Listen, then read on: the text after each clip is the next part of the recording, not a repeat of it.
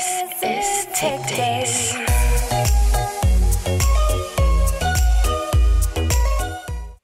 Hello and welcome. I want to teach you a little about securing a modern Windows device in the cloud today. My name is Larsen. I'm from Denmark. I'm a Microsoft MVP in Enterprise Mobility. A lot of the stuff I will talk about today is how to manage a device in the cloud, and where it makes sense to do it in the cloud, and where it makes sense to do it in a hybrid way. So I will start by defining what modern management with EMS is. And we start with easy to deploy and manage. And when we talk about easy to deploy, we also talk about autopilot. So I will walk you through how to configure some of the autopilot configuration. I will not show you how autopilot is working. Many people have done that before. Then I will talk a little bit about the intelligent security that's built into Windows 10 and what we can do by leveraging it when we have MDM, and what we can do with EMS considering security on a Windows device. And then every time we do a project, we do it by getting the best user experience to the end user. So I will talk a lot about how to get the best user experience when we do modern. Some of the stuff we can also do when we do hybrid.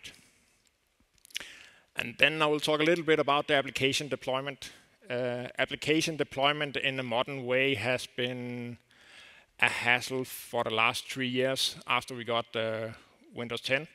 We could only support single MSI files and stores, apps from the stores. So now we got a new application model in Intune, and I will show you how it's working. So Windows 10 is born for modern management. What does modern management actually mean? It's mean that we need to do things in another way than we did earlier. That means different things for different companies, for different sectors of work. One thing for schools, one thing for banks, and each company has their own way of defining what modern management is for those. Today I will show you the cloud way. We did a project almost 3 years ago today, where we deployed Azure AD devices with automatic enrollment in MDM. It was not fun 3 years ago, but with the development of Intune and Windows 10 over the last 3 years, we have actually gone a place where we can do it with a good user experience and a good experience for the admins today. So that is what I will walk you through. So the easy to deploy and manage, that is autopilot. Autopilot has some issues today, mainly when we talk about hybrid domain joined devices. Last year at Ignite, Microsoft said, now it's coming. This year at Ignite, they say, now it's coming. And hopefully it's coming this year. So many customers I talk to want to go autopilot, but they don't want to get rid of the on-premise AD. So today we can only do autopilot on Azure AD devices. But when we start talking about autopilot, we also need to talk about device lifecycle management. So if we can get rid of maintaining imaging and drivers, take a device, send it directly out to the users, unbox it and get it off without any need of IT touching the device, that is a dream scenario for many companies. We need to get a simple process for both the users and the IT. When the user is getting a new iPhone today, they just unbox it, it gets managed and secure in a way that the company acknowledges it to be. We can do that with a Windows device in autopilot as long as we do it in the cloud way. And then we can autopilot reset it back, redeploy it back to a business-ready state where we actually trust the device. So how does this work? We start by buying some devices from a OEM vendor or a reseller. We get all the devices uploaded into our autopilot services. We can deliver the devices directly to the end user. We actually have companies who have headquarters in Denmark or on Sweden, where they have branch cases, for example in Russia. So they actually buy the devices in Russia, send it back to Denmark or Sweden, get it in imaging, and send it back to the end user. And if it breaks and they need to reinstall the device, it goes the same way. Those places we have done autopilot where it's actually getting installed where the user is. So we need to get it in a business-ready state. We need to get it in a secure state where we actually trust the device. That is where autopilot comes in. We can Azure AD join a device, but we cannot be sure it's in a business-ready state before the user is using it. And then in the complete life cycle of the device, we can do management, we can do application management, policy management, and so on. And if the device breaks or some software goes bad or the device is just not working as the user expected, then we can autopilot redeploy the device wherever they are, if they're home, if they're in the office, if they're on vacation. It doesn't matter as long as there's internet connection. And afterwards, we can retire the device just as normally as we do when we have on-premise environment. So to get these autopilot devices inside our tenant, we need to get things automated.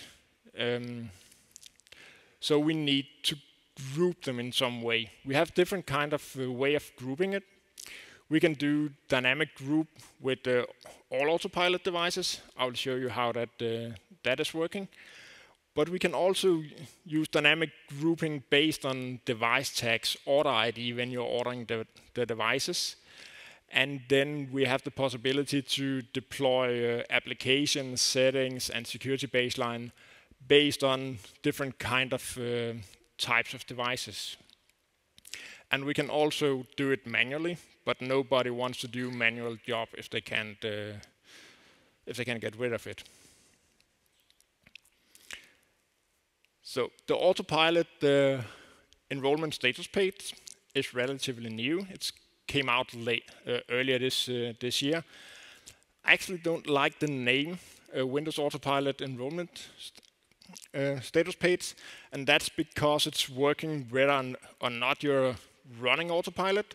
As long as you have it enabled and configured and you Azure AD join a device, it will kick in. It will kick in for the first user, for the second user, and so on. We have a way of overcoming that. Now it's gone into Intune a couple of weeks ago. So what do we actually need when we deploy a device? We need to be able to confirm it has a minimum set of baseline requirements. We need to protect the data during the setup. So when you unbox a device, you cannot access data on the device, and the same way if you redeploy a device. We need to deliver a compliant, secure device so the user can start working in a secure environment. And we need to personalize the out-of-box experience. And that is where the status page come in. If we think of it as normal deployment with, for example, SCCM, when we deploy the device directly in front of the user, there's a status page from the task sequence where it shows how long it's gone and when it will be finished. It's the same with the autopilot status page. So the first page that's actually pane that's being shown is the device preparation. The first thing it looks for is the TPM validation step. Is it actually valid? Is it in there? It will continue in the background of Azure AD joining and MDM enrolling the device. And when it's finished with that, and there's also some small policies you can put down to the device in that state. I will come back to that later. Then we have the device setup where we can see the status of policies and profiles delivered directly to the device, certificates, application, and at last we can see what is delivered to the user, both from policy state and application state and certificate and so on. And if some things fail, then you can see I have a certificate failing in here. So then you as an IT department need to decide, is the user allowed to log into this device? If the user is allowed to log in, then you can set up the yellow text with a custom information for the end user.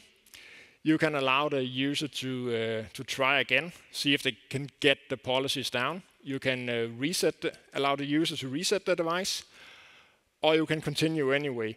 That is some settings that you set up as an IT administrator and not something that the user have to decide about. So, how is it actually working? So, the first thing I told you was about grouping of autopilot devices. This is an autopilot device that is file directly ready for importing one autopilot device. I have a device number, a device serial number. I have a Windows product ID, a hardware hash. That is all the stuff down here. Then I have an order ID. The order ID I can decide for myself. In this case, I have called it shared device. And when I have the order ID, then I can create a group based on it. And when I have a dynamic group, then I can deliver different policies and different application during the startup of the autopilot service. So as we are going into Azure AD, this is the new device management portal from Microsoft. That is why there's an orange ribbon in the top. So when I go into Azure AD and groups, and I search for all my autopilot groups, as you can see, I have two in my demo environment. The one is the all autopilot devices, and the other is a shared device. So when I have the all autopilot device, then I have a dynamic membership. The dynamic membership is based on a ZTD ID that's created on the object when you create an Azure AD object with the autopilot service. And because I want a dynamic group that catches all my autopilot devices except for my shared devices, then I have created a not equation to saying that the order ID must not be shared devices. So now I have two groups. I have the catch all group for autopilot, and then I have the shared devices where only looking at the order ID shared devices. So if we're going into the profile, the autopilot profile in Windows enrollment and autopilot profile, I will create a new one for TechDays Sweden. As you can see, there's also a point over here where you can allow non-autopilot devices to get inventoried. That is only working with Windows 10 1809. It will go out within the next 48 hours if I set it to yes. to query the device, get the hardware ID and whatever it else need for the autopilot to work, and get it back inside Intune. I will not do that in this demo.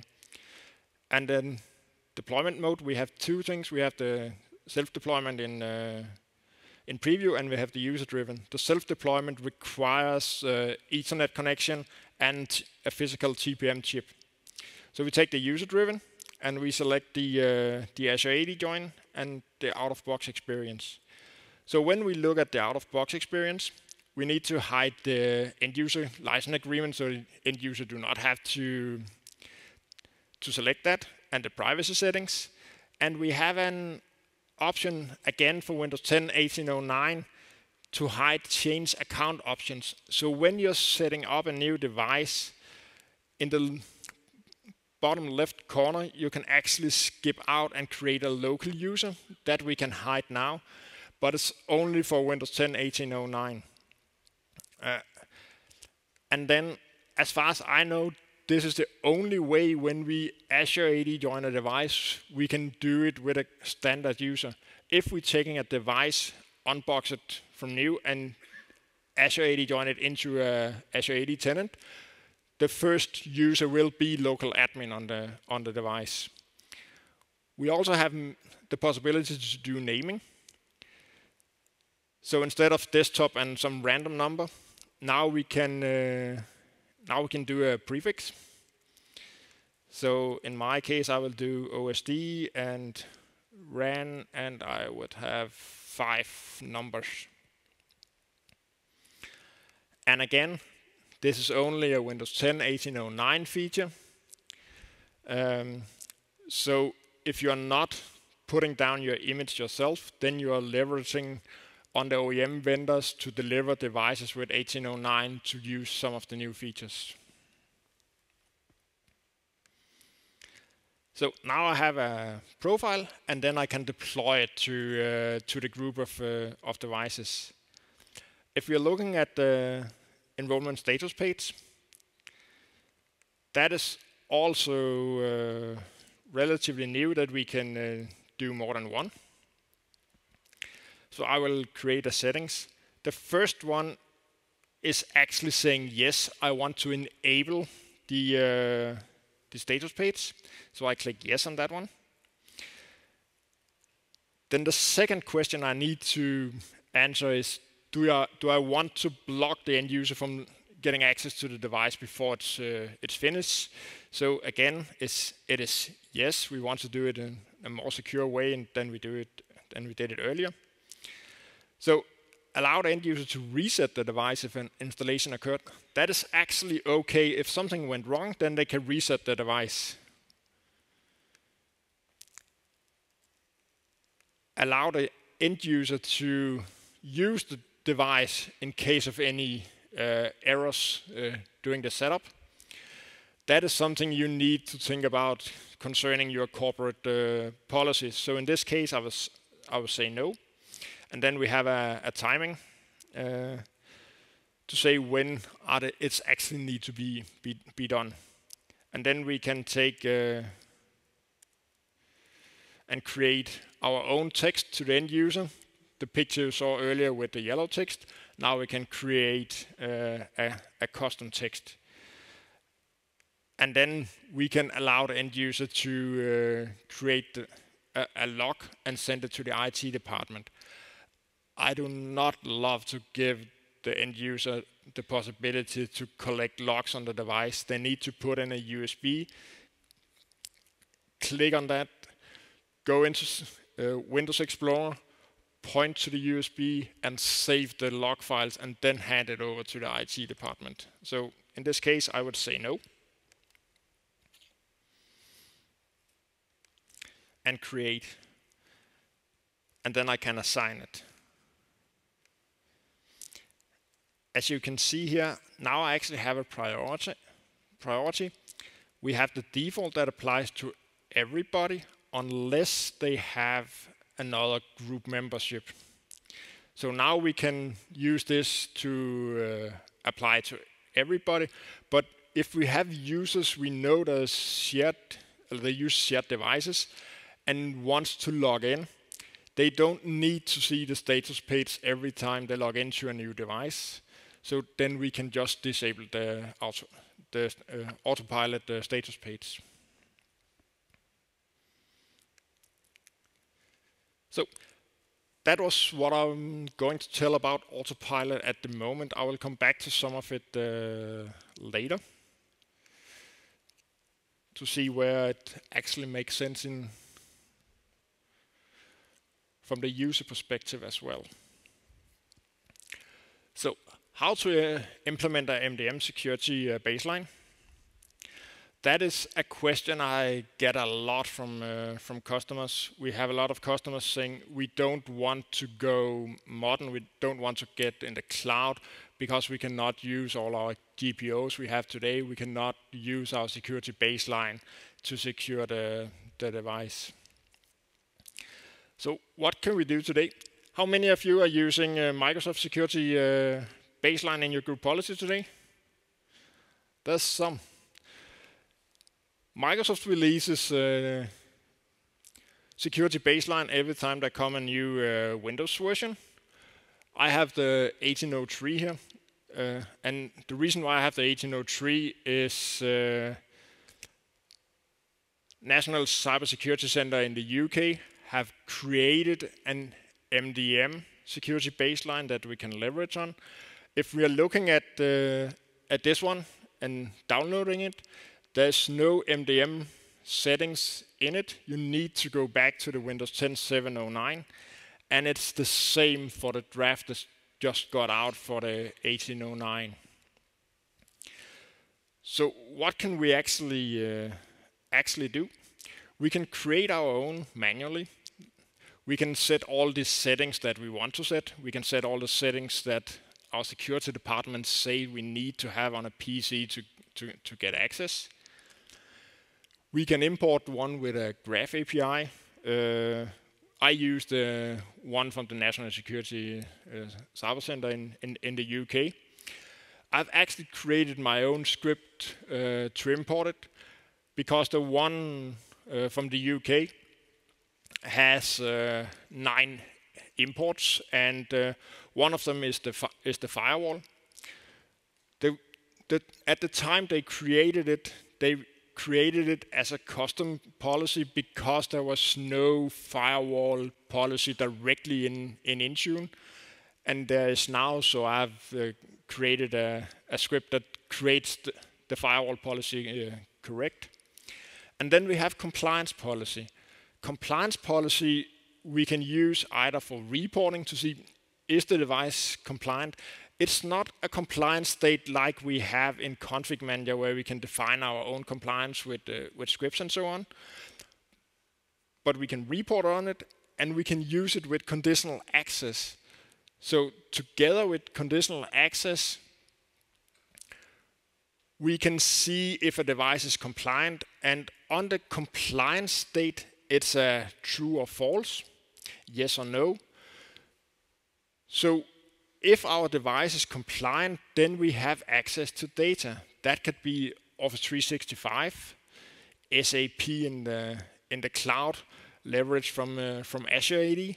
That could be VPN. So if our device is not compliant, then we will not get access to VPN in our on-premise environment. So we have a different kind of way of doing this now that we did not have earlier, and we did not have with Windows 7. So the compliance policy we can also check for BitLocker. And when we talk about BitLocker and Azure AD joint devices, it is important that we have self-service. I actually got the screen earlier today at the hotel. I was quite anxious about if I actually had the BitLocker key stored in Azure AD or I needed to use another device.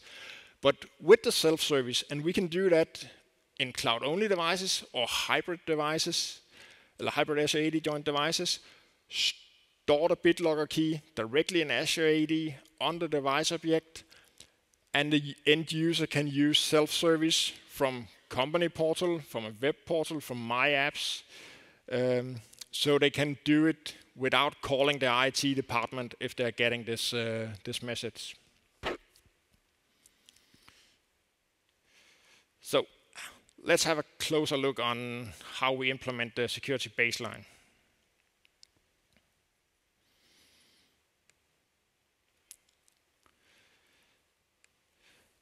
I have the PowerShell script that's rewritten. The most of it is actually written by a guy from Microsoft called Davis Falkers. It is on GitHub, and that's all the first stuff. And then when you come down to it, it is all JSON files. And this one is app logger policy. It creates the app logger policy in MDM that we can push out to the device. Like I said earlier, you can do it manually or you can do it by script. But if you look at this one and you need to put it in manually, you will fail because there's so many ways that this one can get within another character set. Then you have Gnyphis that is in another way, and then it will not work, and you will get an error on the device. So do it with scripting. When you have the script created, you can just export it and use it in another tenant. If you have a test tenant, you can create it there, export it, and import it directly into a production tenant. So when I run this one, I will be asked for the name of my admin who have rights to create these policies. And it will look for Azure AD. And as you can see, it will create the policies. So when I go into my Intune tenant, I have my device configuration and my profiles. And I have all of these. And you can see the timing of when the policies was actually created. It is going quite fast. You cannot do it by hand or manually in that way. And you can see we have the app logger policy.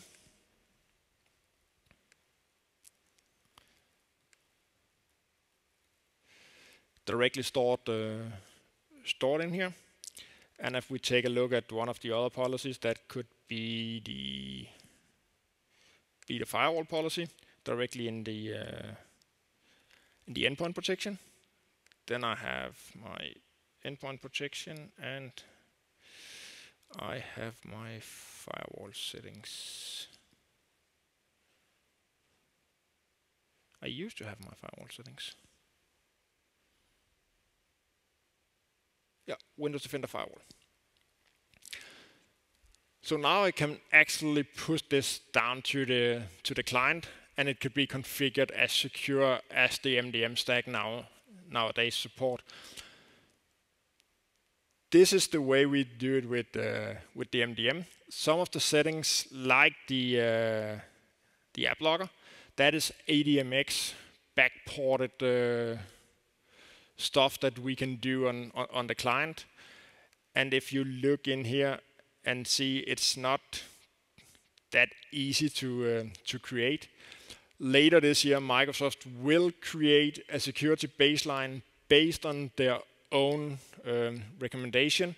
So you just have to enable it.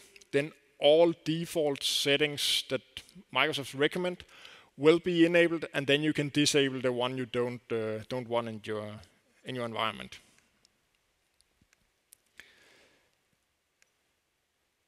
So when we have created the policies, one of the policies is also enforcing BitLogger. When you have an Instant Go device and you Azure AD join it, it will automatically be BitLogger encrypted, and the key will be stored in Azure AD. If you have a non-Instant Go device, you need to push down a policy who's saying that you need to encrypt this one. And if you're a standard user, that is not, then you're not able to do it before Windows 10 1809, and then you have to create a policy set to enable it. So if we look at what we can do in a compliance state, so I have a policy here. I will create a policy. This is a compliance policy I can use for conditional access later on. I can create it by platform. As you can see, there's also Android, iOS, and Mac. But you can also see there's no Windows 7 here. So it's only working on Windows 10. So when I take my Windows 10 here, I have some different settings I can test upon. One of them is BitLocker enabled? Is Secure Boot enabled? And yes, of course, we want to check if the device is encrypted with BitLocker, and we need to have Secure Boot enabled. Then in my company, and in most of the companies doing MDM, code integrity is not an option. Code integrity requires that we set up device guard on application. That is the level over AppLogger. And to get that working in an environment takes a lot of time. You need to create a signature file for everything you are using on the device. And nothing that's not in your signature file cannot be started on the device. But it is a secure way to do it. Then we have the device properties. The device properties, we can set in a minimum version of OS to look at. That could be OS version not supported by Microsoft anymore. The places we have done conditional access, and we have set a manual entered version number if it is on iOS or on Android or on Windows. When we come back a year later, nobody has touched that number. So it's, in my opinion, a false security measure to do it, because you need to do it manually. So we will not set that setting, but we will look at what system security we have in place. We can look at the firewall. Is the firewall actually enabled, up and running? And you can see here there's also antivirus and anti-spyware. That is third-party antivirus snapping into the Windows Defender Security Center. When the Windows Defender Security Center detects that there is an antivirus enabled, then we can use it with conditional access. But if we're using Windows Defender, we can just say it needs to be there. We can say that anti-malware signature needs to be up to date, and real-time protection needs to be enabled. So now when we look at a device for compliance, it is BitLockered, it is encrypted, it is running with Secure Boot, it has firewall enabled, it has Defender anti-malware running and up to date. So in many situations, I will actually trust this device. If that is not enough, then we have another option with Windows Defender Advanced Threat Protection. I know that is a higher level of licensing, but I know more and more customers are getting it. So if you have it, just start looking at it. Then we can leverage the signals from Windows Defender Advanced Threat Protection to see, is the device actually in a risk score where we are not allowing it to get access to our data. When you're starting to do this, if you have been running Windows Defender Advanced Threat Protection for a while, Then you have a lot of devices that's not remediated because they're running a older version of Windows 10 and there's no auto remediation in. So the first time we enabled this in a POC, we actually blocked access for customer data for some customers. So it's important to know what is the current status of your devices in Windows Defender Advanced Threat Protection if you're using this one.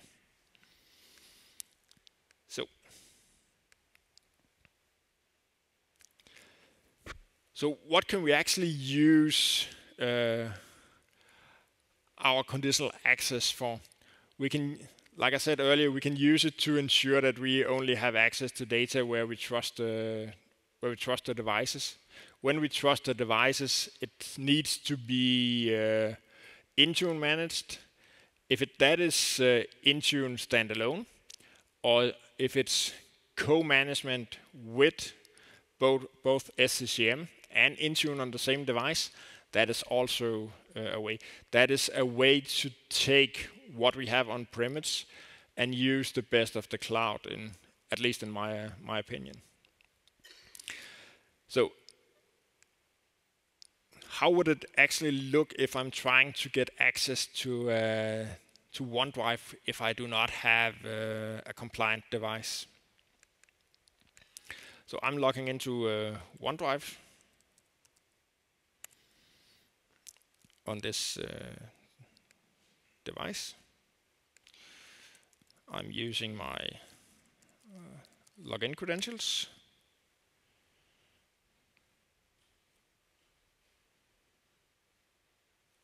And my password, if I can remember the password.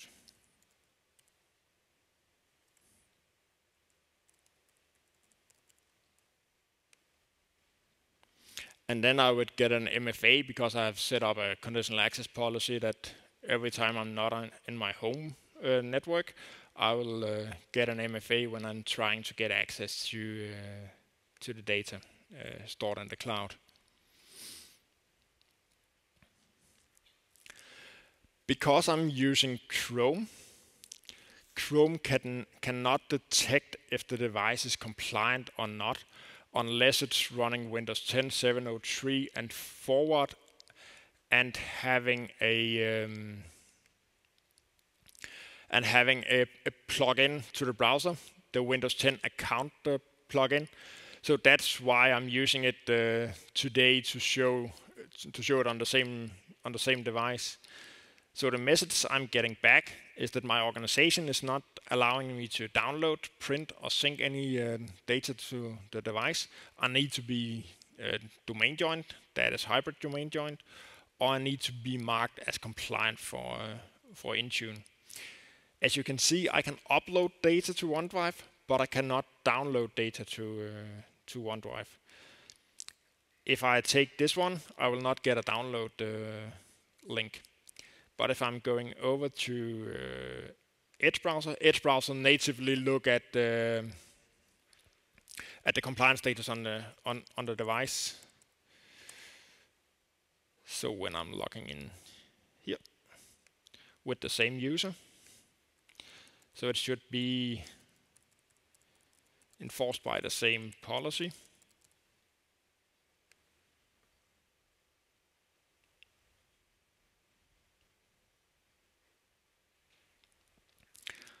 And I'm not getting MFA validated for this one because I'm logged in with Windows Hello. Windows Hello is MFA validation enough. So if we look at the logging in Azure AD, we can actually see that I've already been challenged with an MFA.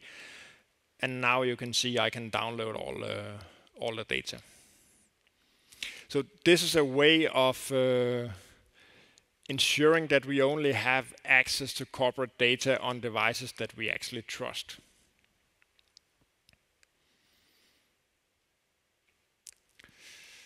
So that was about the MDM baseline and using the conditional access to see if our device is compliant. Then we have to get the best user experience. get the best user experience means different things for different companies and different sectors.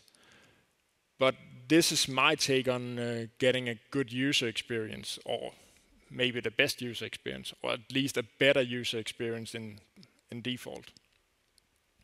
So what can we do to help the user to get the user up and running with autopilot and getting all of the data right away when they're logging in?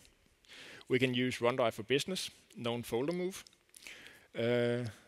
I created a script earlier this year an Intune script to set this up as a policy, and we deployed it with some customers, and it actually worked fine until we did an autopilot reset of the device.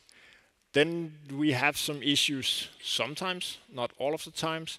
It could take up to 7 days before the policies is getting down when we run it by script. So we can do it with the ADMX-based policies. I will show you in a bit. Then we have enterprise state roaming. Enterprise state roaming takes your background picture, your lock screen, settings apps, settings in apps, in modern apps, including the Edge browser with the favorites. So when we create a policy with Intune that's saying we allow Internet Explorer and Edge browser's favorites to be synced, then we can also back up Internet Explorer favorites. So when we log into a new device or we get it redeployed, we have all our favorites down again. It does not take care of Chrome browser links and Firefox or other browsers. And then we can disable consumer experience. That went out last year, I believe, where we can create a policy that disables consumer experience. Do everybody know what consumer experience is? The Candy Crush experience, where you get the Candy Crush on your device. When we do autopilot, most of the devices is born with Windows 10 Pro. Windows 10 Pro cannot disable consumer experience. So when we do the autopilot, we also need to do a transformation into an enterprise SKU of Windows. But we can actually take this consumer experience policy and put it down on the device before it starts up and the user have access to the desktop and all the application starts to be installed, including Candy Crush.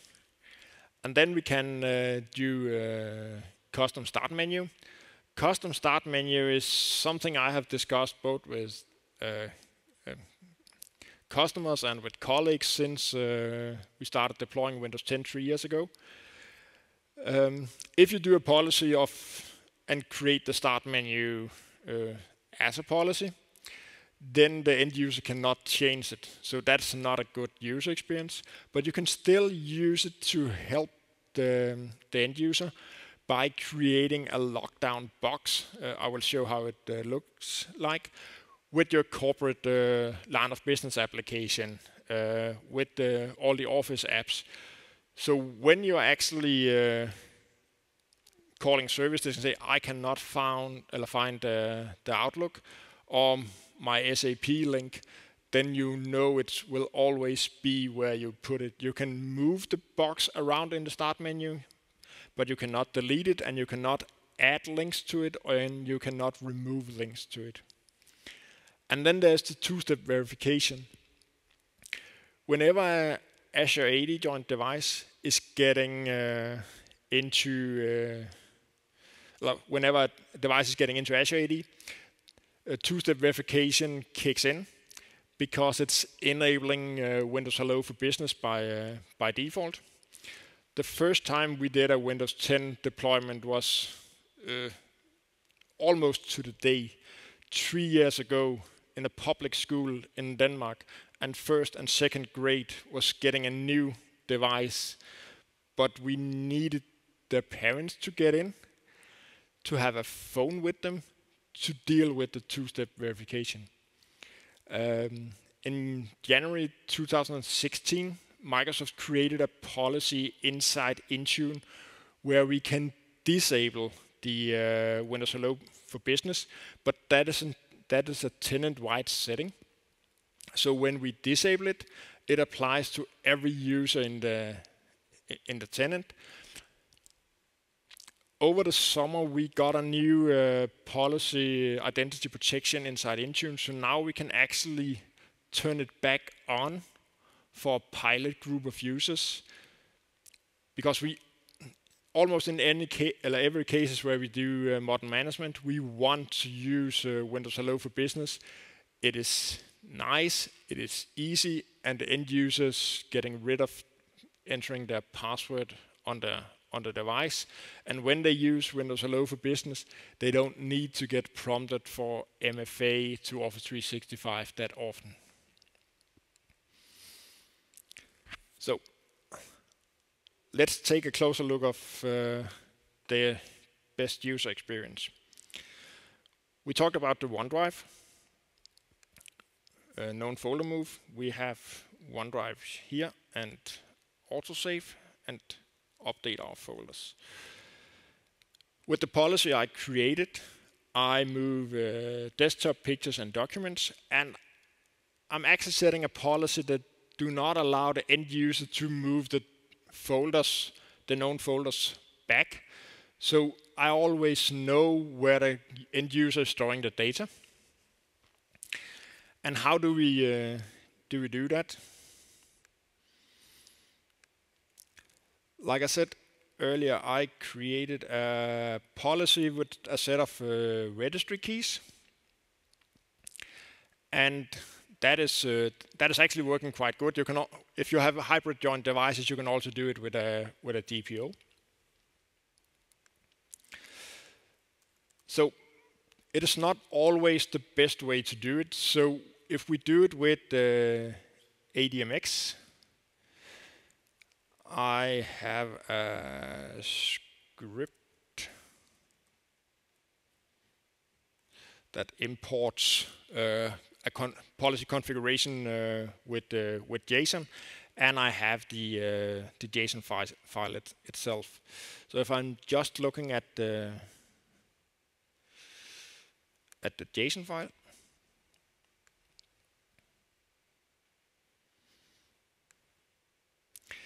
you can see that it is creating some stuff. This one is actually the whole ADMX file from the OneDrive, putting in to Intune, that's pushing it out to the device. Then we have the silent account configuration.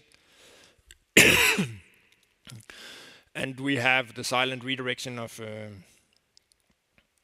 OneDrive, and the policy that says we are not allowed to move the data back, and we enable the files on demand.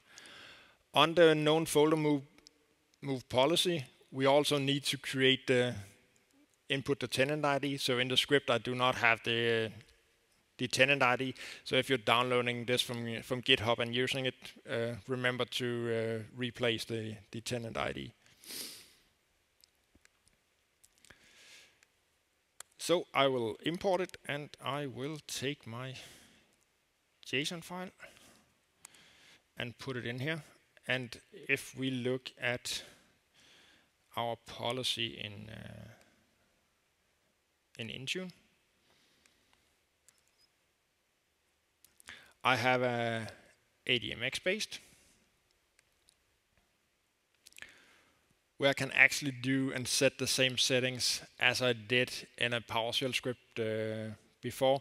This one is getting down on the device and is actually applying to the autopilot status page, so it will not get moving on before these settings are set on the device. As you can see here in the policy ADMX, this is just the ADMX files from the policy set that downloaded with the new OneDrive client. So when we push this out, I will get automatically configured the OneDrive settings. And we also have the enterprise state roaming. It's actually just one flip of a switch. So if I'm going into devices in Azure AD and enterprise state roaming, and this is also working with hybrid Azure AD joint devices.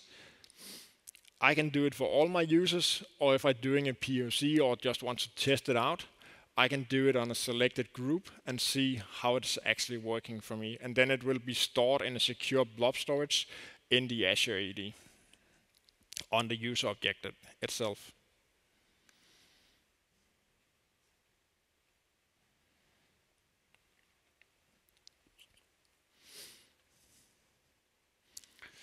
So the last point is application deployment. Application deployment has been an issue since we started deploying Windows in the cloud with Intune.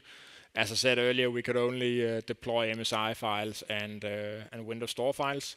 Then last year we got the PowerShell script. The PowerShell script is actually working quite nice. We could do a lot. We could put down applications on the device. We can install it. But there were some issues about getting status back. So Microsoft took the whole SCCM application model, except some few exceptions, and put it directly into Intune. So the things we could do before was limited to single MSI files, and almost every customer I have MSI files with multiple files. And we have challenging with deploying complex Windows applications. So that was what we had. And now, I believe it's within the last 2 weeks, it is enabled in preview in all Intune tenants. We have the possibility to deploy MSI, EXE, MSPs, MST file on MSI. We can do scripting and so on. So now we actually have a possibility to do application management on the device. So what do we need to create an application to deploy with Intune? We need to download a tool from GitHub where we repackage it in some kind of a zip file. We generate an app manifest where it contains how do we install this application, how do we uninstall it, what is our detection methods, and so on. And then we encrypt the installation file and package the content in an intune.wim file. So how does it look when we do it?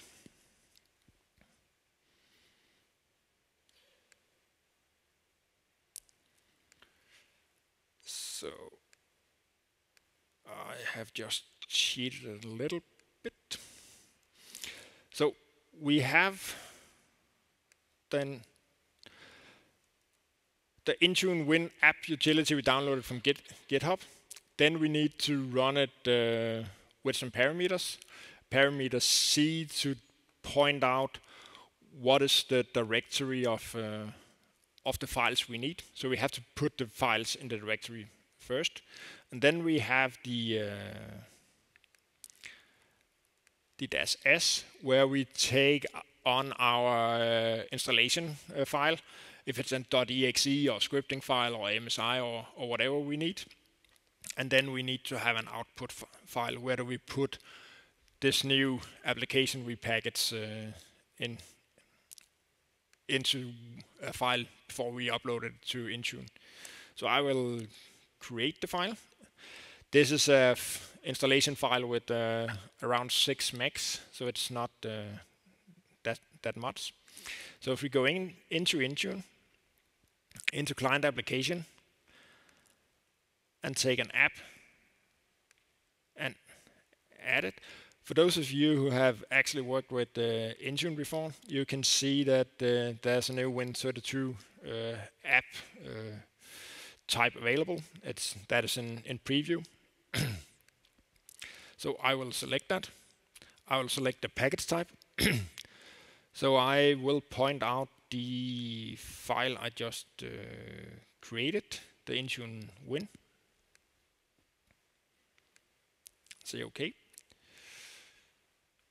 I will have some app information, so I will call the app what is name. It's a clipping tool, and it's like Snagit. And I can also select a logo, like an icon, as an icon file. So I have the icon file here.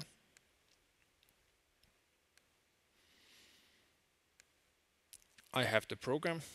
I use the installer.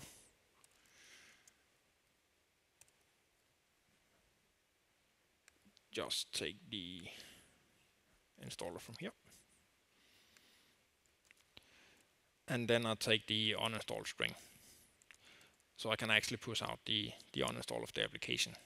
So now I have the install string of the application I have packaged down into the intune.wim file. Then I have the requirement. The requirement I need to select, can this run on a 32-bit or 64-bit OS? So I select both. And what is the minimum requirement of the operating system? And I just say an old version, so I'm sure it's working. Then I can set up some other requirements if I need it. I don't do that in this demo. Then I have a detection rule that detects when the application is actually installed. So I will take them manually. I will add, and in this case I will do MSI, and I have the product code here.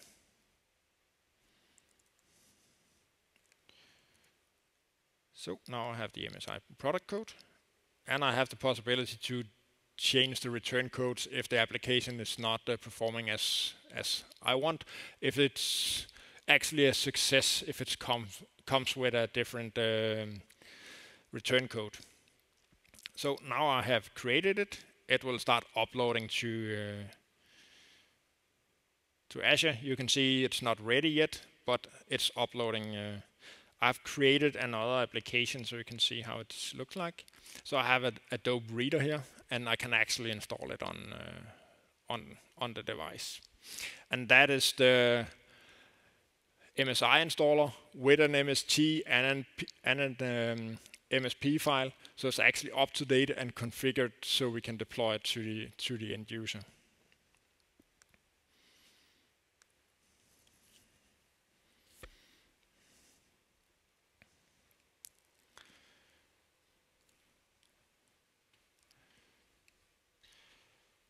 So how do we start a POC on a cloud management or pure cloud Windows 10 deployment? We need to have a cloud identity. If we want to use SCCM and co-management, we still need to have the cloud identity. So it's actually a good way of doing it. A lot of customers already running Office 365, so they have a cloud identity or a hybrid identity. It is only Windows 10. We cannot support Windows 7 on this one. Intune standalone is a great idea. Intune hybrid with SCCM has been deprecated and will go out of support next year in September. And then we need to describe some minimum security and management requirement for our device. We cannot do a POC if we do not have these requirements before we start up. And we need, if we have a security department, to get them to sign off on it as well. And then we need to find some test users. Test users is normally the guys who's never getting into the office, sales guys and so on, developers. We have done it with all kind of users. So that was actually what I would tell you today. When we do cloud deployment or Windows deployment in a whole, we need to look at the whole perspective. We need to do the great user experience, the easy deployment, the secure way, either with MDM or GPOs, but start looking at conditional access if you have not done it already. So thank you for today, and please remember to fill out the evaluation. And my time is up. This is TechDays.